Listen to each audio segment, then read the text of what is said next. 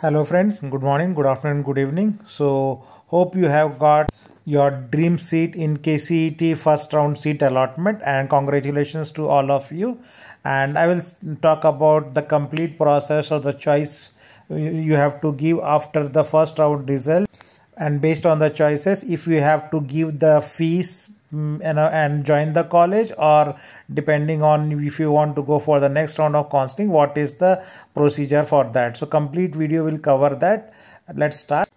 So there are basically two types of students, right? One who have got the seat or allotted, and those who have not got the seat allotted.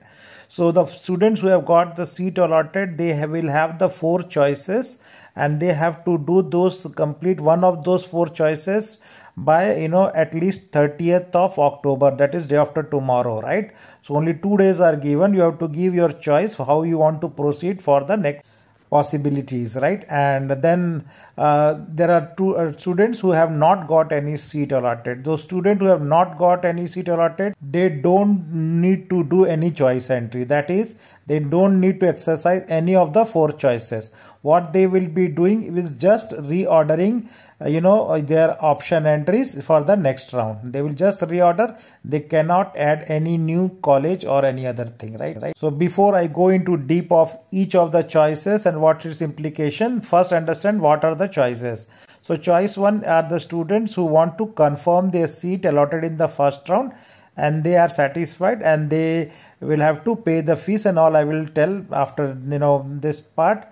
The second are the students who want to go for the second round of counseling. So they may be happy with their seat, but they may still want to go for the second round, and in that case they will have to do exercise choice 2, and I will tell what they need to do, and they can basically do changes in their higher order options, right, above the seat which was allotted, but they will hold the seat for the second round.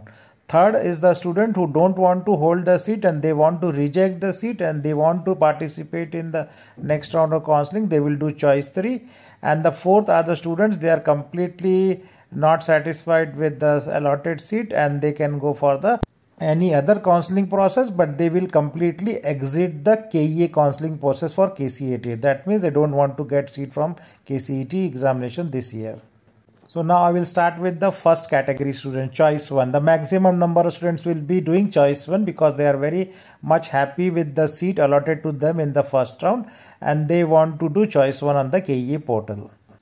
So those students are expected to pay the fees, and thus those candidate has to download and print the challan from KEA website, which is in triplicate, right? So this is minimum steps is required to basically pay the fee. So you have to fill the challan, print the challan from the KEA website in triplicate. That means in 3 copies, and I'll explain more in detail.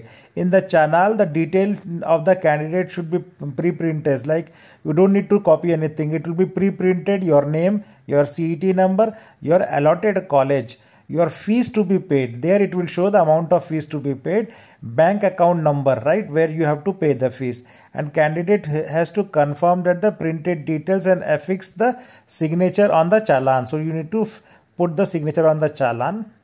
And after downloading the challan in the prescribed format which I just mentioned, you have to go to the nearest bank, right, which is notified by KEA, and KEA accept most of the banks. So there is no challenge unless you are in a very rural area. Most of the national state level banks are covered by KEA, and you can go to your nearest bank where you with the same challan and where you have to pay the fees, right? So after the receipt of the payment, right, once you pay the fees, bank will give you the payment receipt, right? Bank will return the candidate copy to candidate by retaining the KEA and the bank copy. So basically the KEA copy, they will send it to KEA, and the bank copy will always remain in the bank, and the other copy you will get in your hand. So once you come back home, right, after paying the fees and getting the 1 copy of your challan, fees paid document, then you again log into the KEA portal, right? And now you will be able to basically download your admission order. So admission order is very important.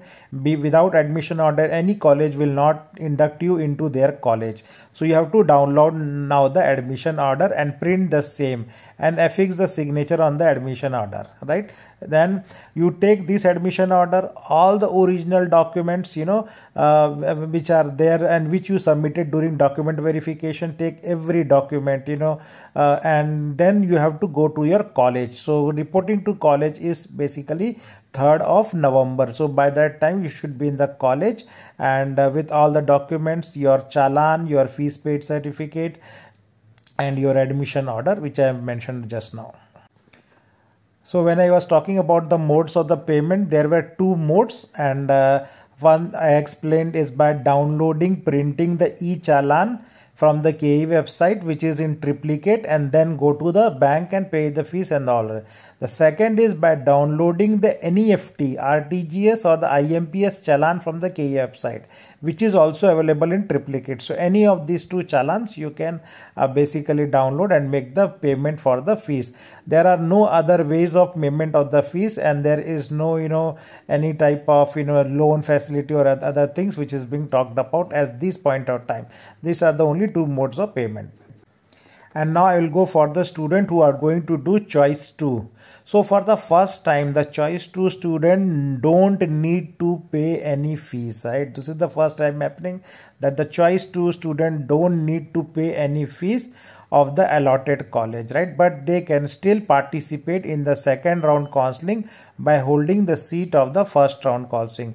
And in this case, if the higher order college or higher order option is allotted to them, they will be your original seat will be automatically cancelled. So remember that the moment you will get a new seat in the second round, your first round seat will be automatically cancelled. There is neither nor situation is not there that you want to return it to the first round seat. No, it is not possible. Whatever you get in the second round, you have to take it, and the first round seat is already gone, and it gets automatically cancelled without you knowing, and that seat becomes then available to the student in the next round of ranking. And yes, but if you don't get any new seat in your higher ranking, right, then your old seat is with you, so that is not gone, right? So if you don't get any new seat, higher order option entry, then you will get the same seat, right? And the higher order option means the college which are above your allotted college of the first round. So when the option entry for the round 2 will start, at that point of time you can reorder your colleges, right? You can edit, modify and those things, but you cannot add any new college further. So whatever college you are allotted in the first round, that college will not be there, but any other college above that will be in the option entry. And all the college below your allotted college will be automatically deleted. You don't need to do anything. You don't need to cancel any seat, any other thing. You can just participate in the round 2 counseling. So these are the procedure for choice 2 students. They don't need to pay fees. They can modify, edit the choices above the current allotted college. Now I am going to talk about the choice 3 students. So choice 3 students are basically similar to choice 2 students in the fact that they will also don't need to pay the fees. But choice 3 is only for the students who are completely unsatisfied with their seat and they want to reject the seat. That means the seat will not be on hold for them. They are rejecting the seat. That means it will automatically, that seat will be added in the vacant seat matrix, which will be released in just few days before the option entry for second round. So your seat is gone. At the same time, you don't need to pay the fees, right? And then you have to do the choice filling again for the round 2 or the option entry for round 2 later, right?